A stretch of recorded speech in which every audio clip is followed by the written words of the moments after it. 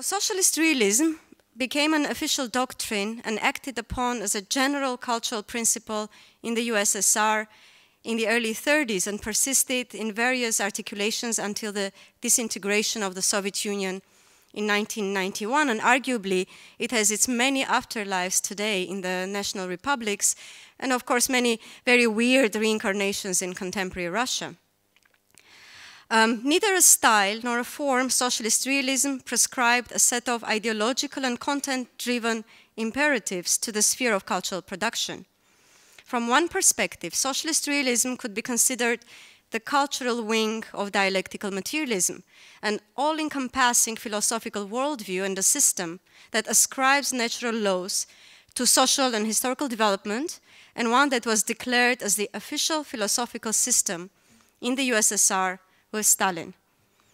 And yet, from another perspective, socialist realism can be considered what I call the Achilles' heel of the dialectical materialism, in a sense that socialist realist aesthetic theory conceived of art as an ideal that could not be reduced to its social, naturalistic, ontological, or economic determinants. Socialist realism, I argue, was haunted by this ideal as a double-edged sword. One which, on the one hand, both transposed the Stalinist dialectical materialism to the sphere of aesthetics, and thus contributed to the totalistic understanding of all phenomena through a teleology of nature, and on the other hand, superseded this total assumption. It did so because it pointed towards a multi-layered historical temporality and a dormant futurity, one that lied underneath the calcified layers of the Stalinist schematization of the historical time of the October Revolution. Don't worry, I'll pack all this dense jargon. Furthermore, I think that the relationship between objective reality and representation that the Marxian aesthetic theory proposed can still be of importance for us as we return to the question of reality and its representation or figuration today. So I'll start today by outlining the basic tenets of dialectical materialism that from now on I'll call Diamat, borrowing from the Stalinist jargon, and its rearticulation in Stalinism before I turn to the discussion of aesthetic theory and the concept of the ideal in socialist realism in the writings of George Lukács and Mikhail Lifshitz in the Soviet 30s. So I start with a quote. Dialectical materialism is the philosophy of Marxism-Leninism, a scientific worldview, a general method of comprehending the world, a science of more general laws of movement and development of nature, society, and consciousness.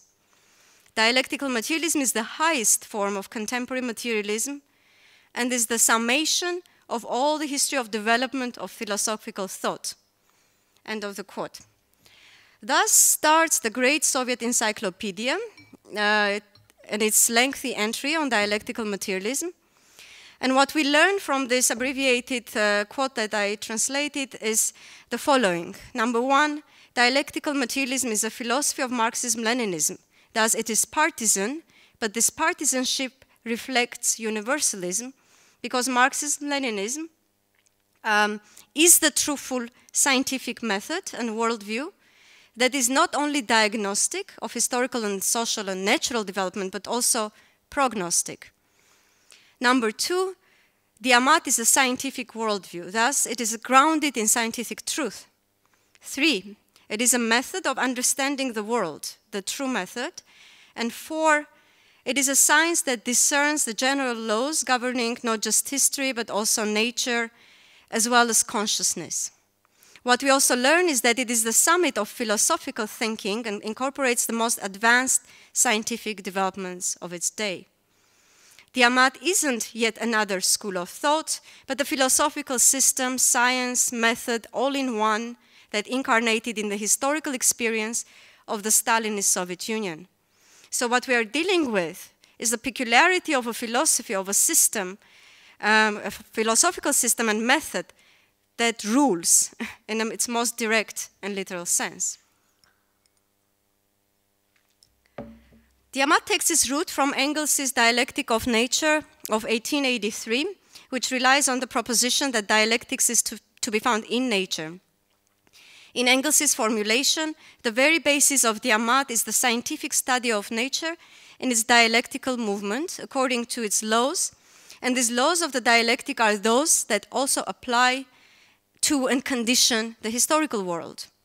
Within the advancement of science, Engels says, and I quote him, "It was as if the world were to be shown that henceforth the reciprocal law of motion would be as valid for the highest product of organic matter, the human mind, as for inorganic substance," end of quote. And it is this dialectical unity of the organic and inorganic, of mind and matter, of nature and history, as a law of movement and contradiction that Tiamat establishes. The movement of matter is characterized by differentiation of species and of consciousness. The dialectic of nature operates according to three basic laws derived from physics. The first one being the law of the transformation of quantity into quality and vice versa.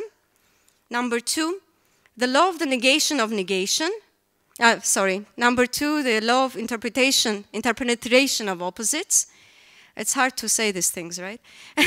And number three, the law of the negation of negation. For Engels, transformation from quantity to quality is the essence of motion and is that which through differentiation brings about history.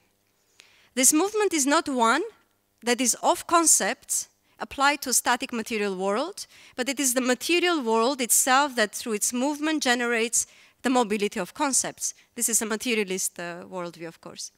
For Engels, history as itself a historical formation in its capitalist stage is still too close to the animal kingdom because the social organization of production amongst men is not consciously planned as to serve all mankind equally. Engels' dialectic of nature grounds historical development in general laws governing nature, and this development is ultimately that which brings about rational and conscious organization of social production with communism. One could say that in some sense historical materialism and its Engelsian articulation is both impossible to disentangle from the dialectic of nature, yet it is also subordinate to it. So it is not accidental, right, that Western Marxism or historical materialism, Western historical materialism, does not derive its theoretical premises and method from Engels, or Engels' ontology of nature, but from Marx's ontology of history. For Western Marxism, as opposed to Eastern Marxism, nature can't be humanized, and it is ultimately indifferent to us.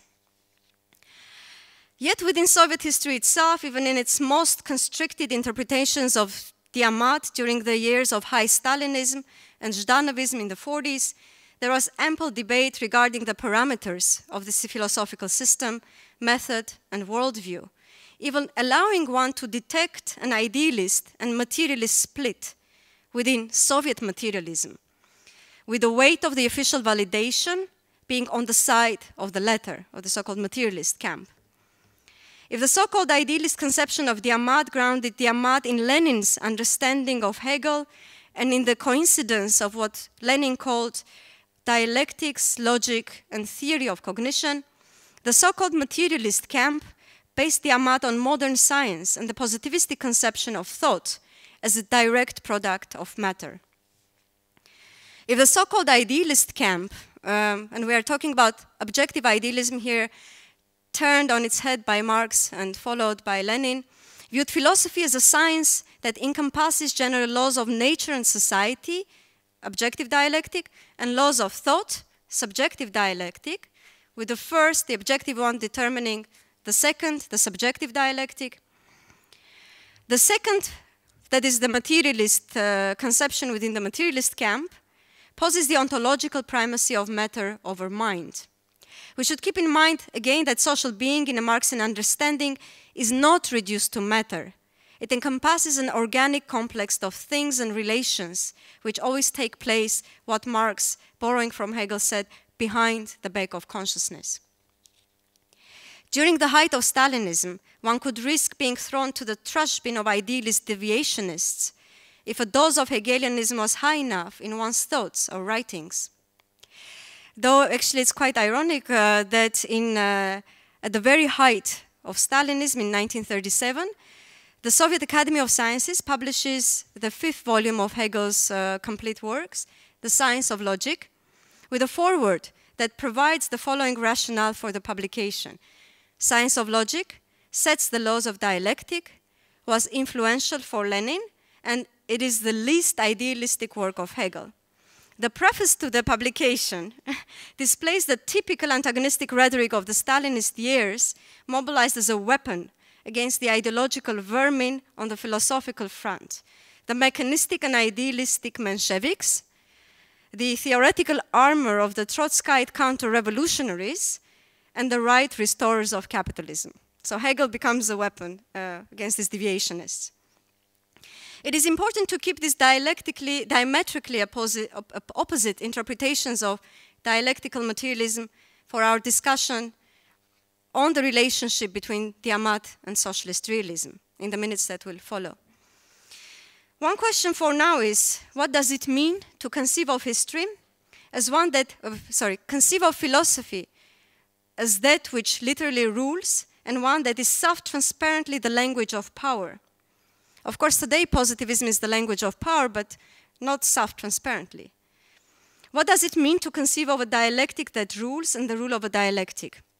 Let's recall that for Engels, the highest realization of the dialectic of nature is with the social reorganization and appropriation of the products of man's labor with communism. That is, when there is no more temporal lag between the means and forces of production and the relations of production. And this is precisely what was argued in the notorious short course of 1938, the history of the Bolshevik Party of the Soviet Union, allegedly written by Stalin himself. After physically annihilating the old Bolsheviks, who have lived through and witnessed the revolution, the short course rewrites the history of the October Revolution from a Stalinist perspective. Here, Stalin, who was often a marginal figure throughout the months preceding and succeeding the revolution, he was a sort of administrator, organizer on the ground, rather than the theoretician.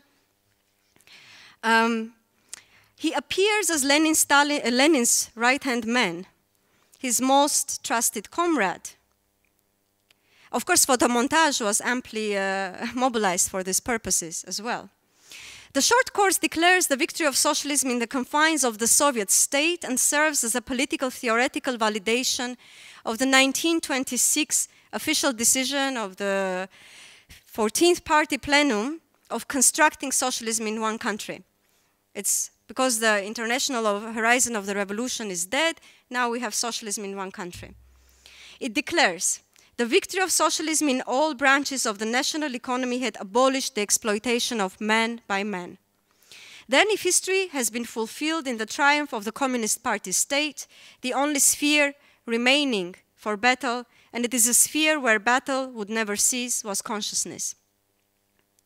And I quote here from the short course, the major danger of the remnants of nationalism and bourgeois ideology is the deviation against which we have ceased to fight, thereby allowing it to grow into a danger to the state. End of the quote. While the state had lived up to the material and infrastructural demands of socialism, the enemies of socialism to be found in society, and most often in the party and state cadres, had not fully caught up. Against this looming threat, Stalin encouraged the party to keep up its guard and keep our powder dry, this is a quote from the short course, for upcoming and inevitable confrontation.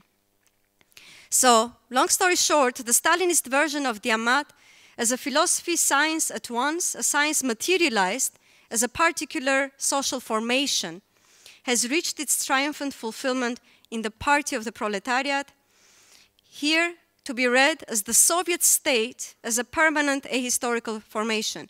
Of course, this is miles away from Lenin's withering away of the state.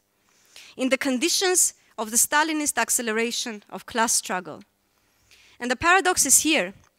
While rhetorically insisting on the interpenetration of opposites and thus also on contradictions and on the law of unceasing movement, Tiamat as orthodoxy freezes historical movement and territorializes it on the Soviet state. Read dialectically, we could say that in this conception, once history is fulfilled, it accomplishes a full circle and meets nature, or it becomes nature. Here, history appears as natural history brought about by the permanent form of the bureaucratic one-party state machine. Once Diamat triumphs as power, dialectic is suspended.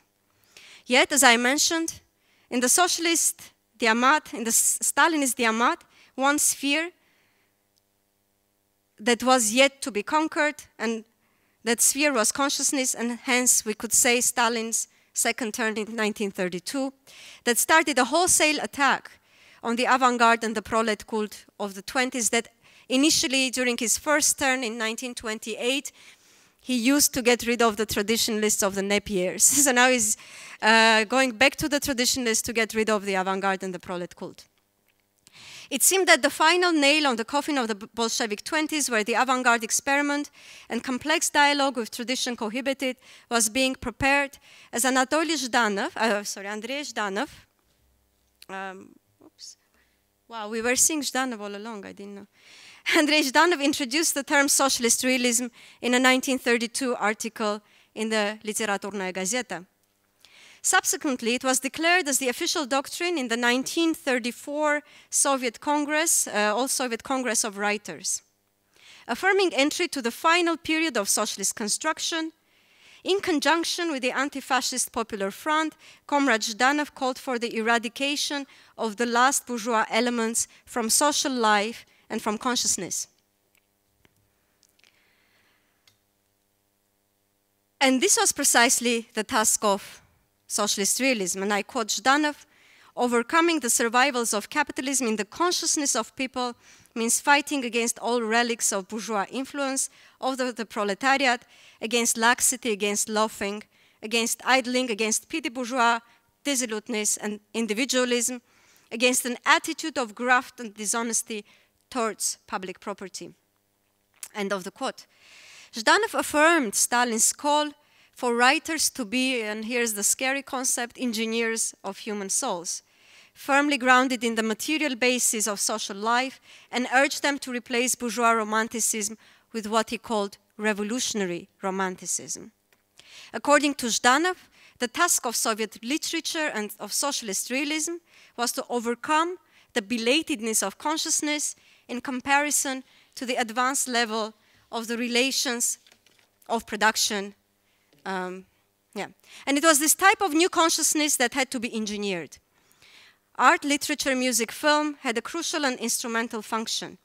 This engineering of consciousness had to start with the new Soviet man, with Stalin here acting as the arbiter of the supreme care for the human being. And actually, Yuri Kharkin says Stalin is the most abstract humanist and the most concrete killer. Is a strange dialectic between the abstract and the concrete. But the project of engineering the soul or conquering consciousness always remains an incomplete one. And it is this incompleteness that opens up art and aesthetics towards the dialectical historical temporality of the movement of contradictions that was, I argue, was dormant in the Leninist revolutionary project. Particular artworks, while standing for a universal truth, never completely exhaust the actualization of this truth. So there's a kind of futurity within this ideal. And this is precisely why in Soviet Marxian aesthetic theory, art and aesthetics are not entirely subjected to the natural ontological totalization by the official Diamat. Even in its most vulgar dialectical materialist schematization, art was conceived in terms of the ideal. This ideal should be understood in terms of Lenin's theory of reflection, and I quote, as a subjective image of the objective reality that is the reflection of the external world in the forms of human activity, in the forms of his consciousness and will. End of the quote. Lenin's reflection of nature in man's thought and its representation, in Russian отражение and отображение, can't be detached from the theory of truth, because representation is not a mechanistic imprint of the empirical world, but the rendering of reality in its multifaceted, contradictory, and dynamic movement. and the way in which it reflects on human consciousness through its transformative power. In a sense, the ideal is the ideal totality of objective truth that needs to be concretized through praxis, yet never completely attained. The ideal, in the dialectically most nuanced articulations of socialist realist aesthetic theory, is transhistorical, but this transhistoricity is one which is historically constituted through man's conscious productive activity, through labor. The ideal, thus, we could say, is the historical, transhistorical measure of objective norms in each sphere of human activity that orients consciousness towards truth, goodness, beauty, justice, maybe freedom, but not cultural. The ideal is the ideal of communism, in short. I argue that because of the historical and transhistorical nature of the ideal, that the dialectically induced Soviet Marxian aesthetic theory articulated, socialist realist aesthetic theory could be in some sense considered the Achilles' heel of the official Stalinist Diamat. The Stalinist Diamat could not fully subsume the aesthetics in its system and method alike. And the contradictions of socialist realist aesthetic theory is the following.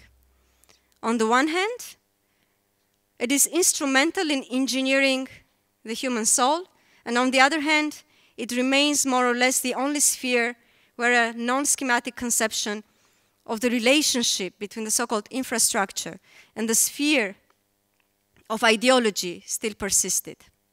So this engineering can never be a complete project.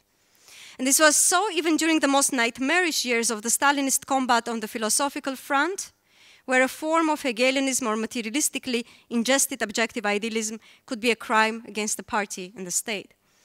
And what aesthetic theory preserves is the historical dialectical temporality of the Leninist project in conditions when Lenin, and I quote art historian Vartan Azatian, when Stalin had expelled historical time from social life through the regime of deadlines, through first 5-year plans, through acceleration of class struggle, and so on. Then what are the characteristics of socialist realism? First and foremost, it is crucial to stress that in socialist realist aesthetic theory, theory is not external to art. Neither theory is a meta-theory applicable to art, but a theory internal to art itself. Socialist realism emerged in the conditions of the Stalinist appropriation of references to the historical past from which select contents could be recycled for forming the new culture of now triumphant socialism. Formerly, socialist realism was an eclectic combination of neoclassicism and photographic naturalism, a return to the forms of the 19th century critical realism as literary and artistic technique. And in the case of some of the Soviet republics, it implied ethno-folkloric themes with socialist content. At times, this resulted in very strange combinations of modernist aesthetics and socialist realist content. It also often entailed appropriating select elements from the culture of the so-called progressive bourgeoisie, of the local national traditions, and subjecting them to the demands of social reality. Socialist realism relied on 3 main pillars. Number 1, the classical heritage that was granted a trans-historical status, the heritage of Greco-Roman antiquity, the role of art and literature as not only reflective, but also transformative of reality, and then also the conception of the new Soviet man. Socialist realism was stylistically incoherent, since it functioned as a general cultural principle in art production, theory, and criticism, rather than as a style or a form. The demands were oriented towards the content of works, typicness or typicality, which was not the summation of all individual units, but a kind of an essential expression of a social type. Partijность, or the party orientation, party direction. Народность, directed towards the people. and classivist, or its class orientation, and the supreme quality idejnost, adhering to the idea.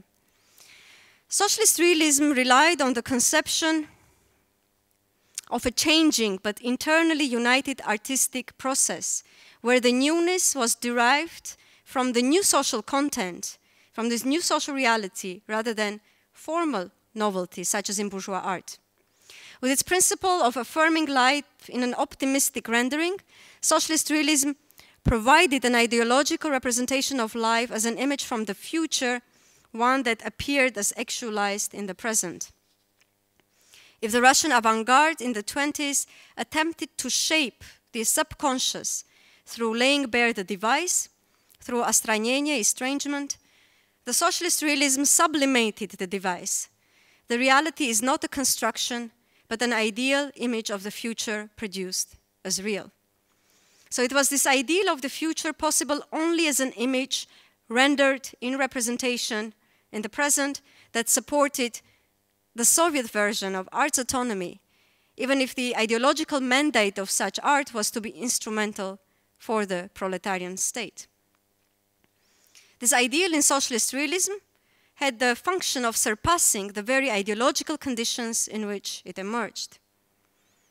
It was this ideal that, despite the prevailing instrumentalization of art under state socialism, supported the autonomy, or we could even say semi-autonomy, of aesthetics. The paradox of socialist realism in terms of its relation to and location in historical time, as I conceive it, is then the following. One of its central imperatives was the depiction of reality in its revolutionary unfolding, or what we can call mimesis in process, as process, and that it is future-oriented.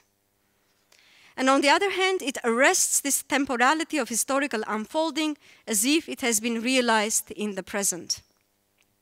So we could also claim that structurally it functions similarly to the official Diamat, while grounding the philosophy of Marxist-Leninism in nature and in nature's core attribute of the movement of matter, Stalinism utilized Diamat in order to conceive of the Stalinist state as the ultimate teleological culmination of natural historical processes.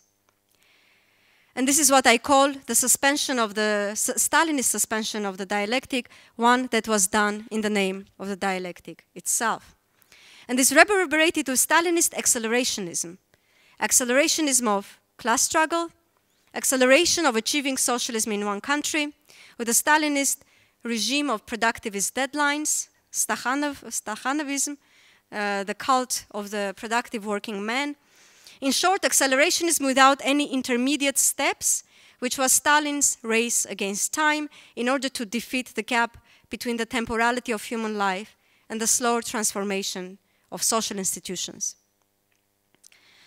Socialist realism had a core humanistic orientation that relied on man's victory over the forces of nature and unreason. Actually, this is a very funny image, funny in the sense that during the Cold War, this image was utilized with very different titles according to the political scene evolving. So here it's against Truman's tank, and during the rapprochement between the USSR and Soviet Union in the 60s, it was attributed to the Cold War with the World War II victory of the Soviet Union against fascism. So socialist realism believed that by utilizing all previous progressive achievements of human culture, it could bring about a new artistic consciousness. The dialectic of socialist realism was ultimately a positive one that could be summarized as optimistic humanism, one which often bordered bureaucratic optimism. And yet this optimistic humanism as ideal was hard achieved, and the conception of art as a substitute image of reality, more real than reality itself, was difficult to sustain in the face of existing contradictions, or the contradictions becoming visible in the post-Stalinist period. Yet, as with a wide range of representational forms available to render social reality in its truthfulness with the doctrine of socialist realism, its theorizations that centered on the relationship of art and literature to social being or to objective reality also allowed for debate and discussion. And the second part of my talk will focus on this debate. And as with the main conceptions of philosophy and dialectical materialism, theorizations of the relationship between art and reality ranged from sociological and positivist accounts to dialectical ones. And it is the latter that I contest preserves the historical temporality of the yet incomplete and perhaps failed revolutionary project. It is because it conceived of the ideal, of the communist ideal, as not a project in space realized by socialism in one country and the Stalinist regime of deadlines, but as a project in time, one that was yet to come.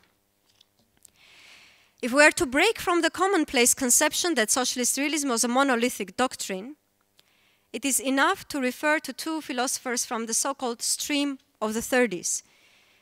Georg Lukács is known to the Western readers because of his early affiliation with the Frankfurt School and his rehabilitation by Western Marxism of the 80s, especially by Fred Jameson. The second figure, Mikhail Lifshitz, is virtually unknown, with only one of his works available in English in a poor translation, his 1931 The Philosophy of Art of Karl Marx. Yet Lifshitz developed what one could claim to be the most coherent theory of art based on Marxian principles. Throughout the Soviet 30s, both Lukács and Lifshitz, who were working at the Marx-Engels Institute in Moscow, waged a long and arduous battle against the schematic, mechanistic, and vulgar conceptions of art and literature that triumphed in the wake of the prolet cult and continued a transformed afterlife in the name of the proletarian state in the 30s. Vulgar sociologism conceives of art and culture, this is what they were fighting against, as a direct product of social relations. For both Lifshitz and Lukács, reducing art and literature to a reflection of the conditions of a single class, in Lunacharsky's words, the idea that the decadent class can only produce decadent art and an apple tree can only breed apples, or to what Lifshitz called the consciousness of the fabrico-factory being, fabrično-zavodny byt, amounts to forsaking the question of truth and the aesthetic ideal. In his critical historical evaluation of Plekhanov's sociological conception of art, Mikhail Lifshitz states, "The only true rule over art that art needs to acknowledge is the rule of truth." End of quote. Referring to Lenin's theory of reflection and combining it with a Marxian understanding of art and culture as practical spiritual appropriation of the world, both Lukács and Lifshitz conceived of art and literature as reflections of objective, multifaceted historical reality. If the era of Lukács' pen was directed largely against the German prolet cult writers of the 20s and early 30s, and a certain Comrade Bredel was a prominent point of antagonism, Lukács would say, "Comrade Bredel, you are too mechanistic." Lifshitz addressed the mechanistic conceptions of socialist realism directly.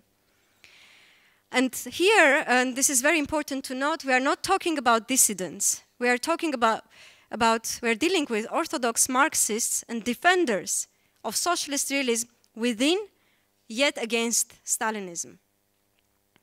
In a 1936 article, Lenin and Artistic Criticism, Lifshitz argued for the revival of the forgotten Leninist foundations of critique contra the vulgar sociologist appropriation of the theory of reflection as a one-sided and one-dimensional class symbolism.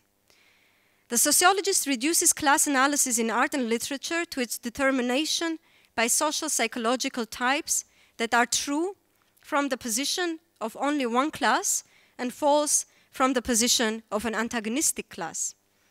As opposed to this, in Lenin's theory of reflection, Lifshitz argued, class analysis is not reduced to subjective psychological factors, but is rooted in a deep understanding of the truth, embedded in class relations, where the subjective side of class ideology is derived from the objective truth. The proletarian ideology is not a mere result of the fabrica factory being, reflective of the psychology of the working class only, but rather the true class consciousness is achieved through the ways in which the cultural, moral, and political lives of all classes in society relate to one another. And it is through a complex understanding of social totality that the proletarian gains consciousness as such, rather than merely acquiring proletarian consciousness. In short, class consciousness is irreducible to the consciousness of one class. If the Stalinist Diamat and the schematic view of culture as a derivative product of socio-economic conditions declare synchronicity between forces of production, relations of production and social consciousness, both Lifshitz and Lukács refer to the non-synchronous development of art and literature in relation to the development of productive forces. In Hegel's dialectical movement of the spirit through its historical actualization that they quoted, historical development is not a harmonious ascent through synthesis, but what Lifshitz, paraphrasing Hegel, calls a brutal and involuntary war against itself. In Marx, this negativity at the very heart of the spirit is materialistically translated to the non-synchronicity between the forces of production and relations of production and social consciousness. And of course, we can recall here that for Marx, historical development is uneven and older modes of production continue their withering afterlife in capitalism and also in early socialism. This non-synchronicity that Stalin tried to undo was that which foregrounded a Marxian conception of historical temporality within capitalism that is both heterogeneous and uneven. The Stalinist schematization of the dialectic accomplishes a double violence. It achieves a quick synthesis of contradictions, a sort of fast food resolution of contradictions, and by doing so, it sees the Stalinist state as the triumphant culmination of the teleology of nature turned to a teleology of history. In the 1956 article, right in the aftermath of the 20th Congress that denounced Stalin, Lukács reflects upon the bastardization of the dialectic in Stalinism as one that rids social life of contradictions and as one that lives on even after the leader's death. On the one hand, the Stalinist schema reduces all historical life to vulgar matter, and on the other hand, it results in extreme forms of vulgar idealism and subjective psychologism.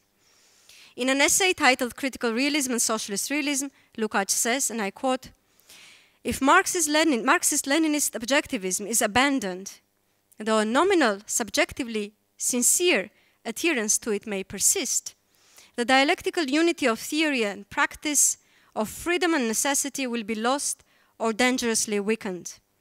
The complex relationship between fundamental theory and everyday life, the day-to-day needs of political action, will be short-circuited."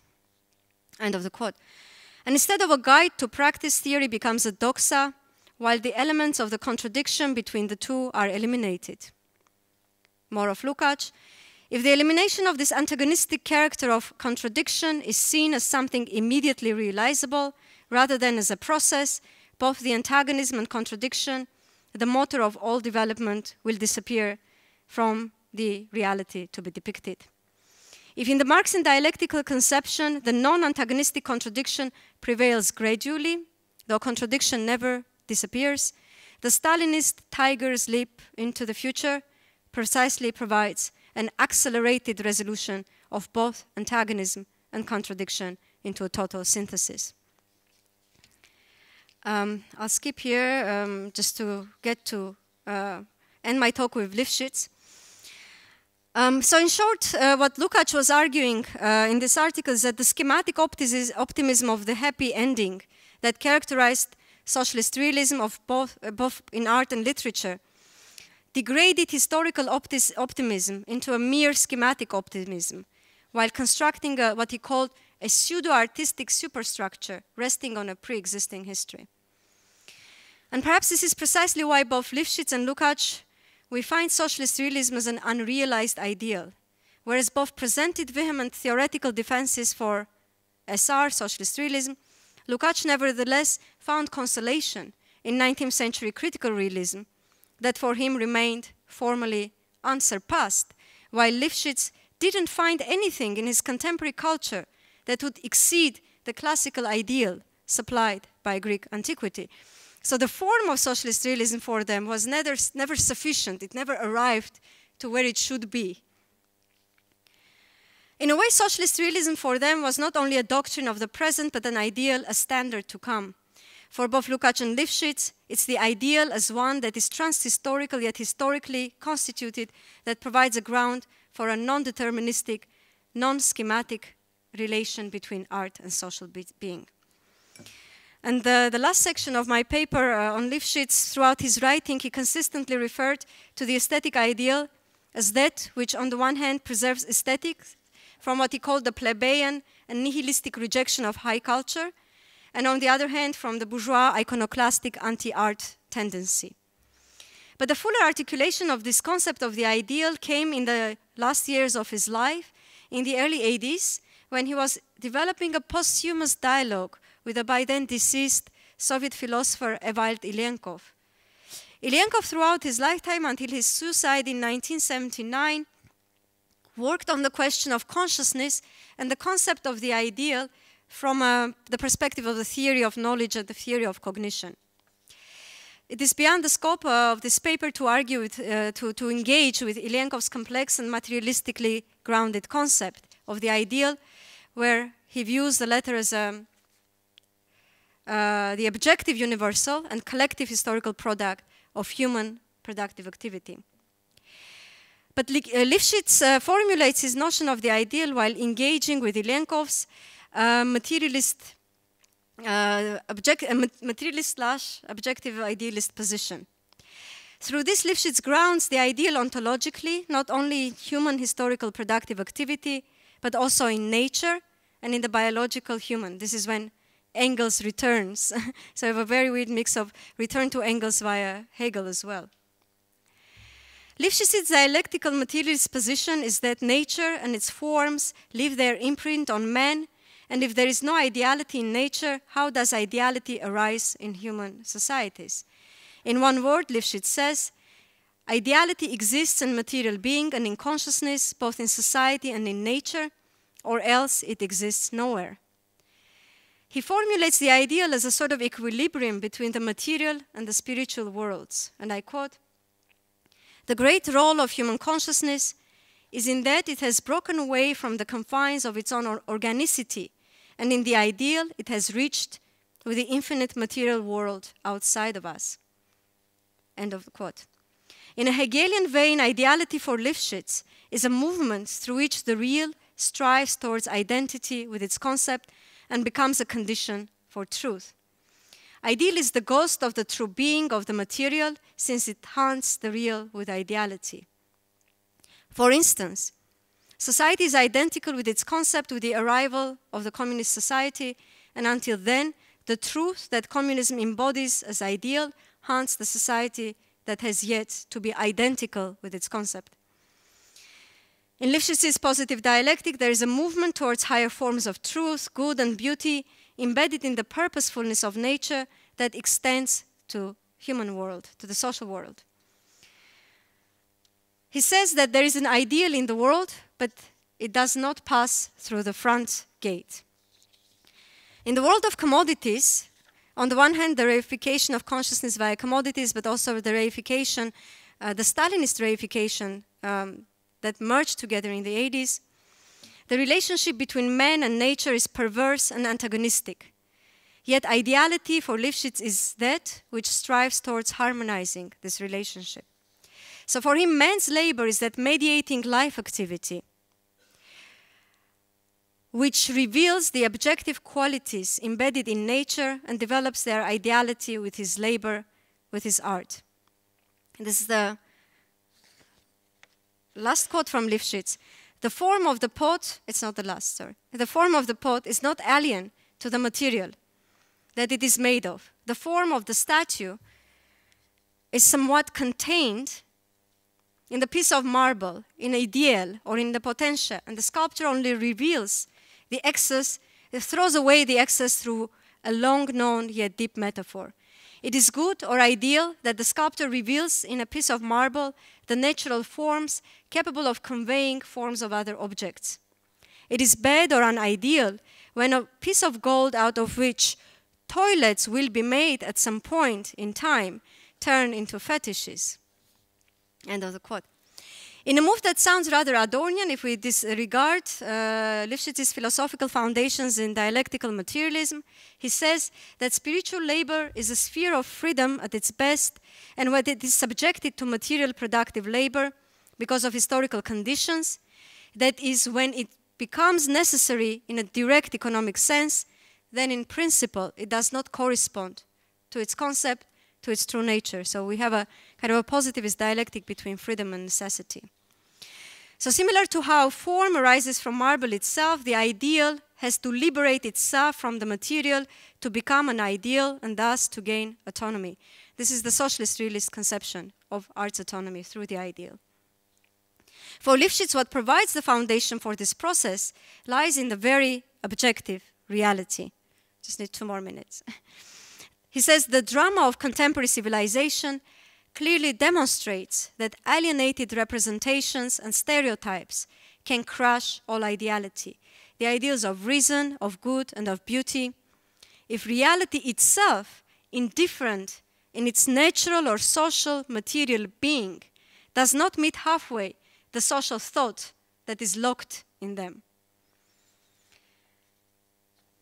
And it is a good thing that the force of this reality destroys what is ready-made in culture when what Engels calls triumph of realism is accomplished. End of the quote. Lifshitz was writing these lines as the Soviet state ideology was disintegrating, and yet, upholding his belief in communist ideals, he was convinced that the triumph of realism resided in the capacity of objective social reality to preserve and advance ideal, such that reality would puncture reified representations and stereotypes. Terrifying notion for us today. Objective reality coming to our consciousness. Coming from the Soviet Union, Lifshitz's insistence on the primacy of objective reality as generative for realism may sound today like an echo from another world, and it is. Yet the question of realism, far from being passé, keeps returning, even if the horizon of communism is moving further and further away.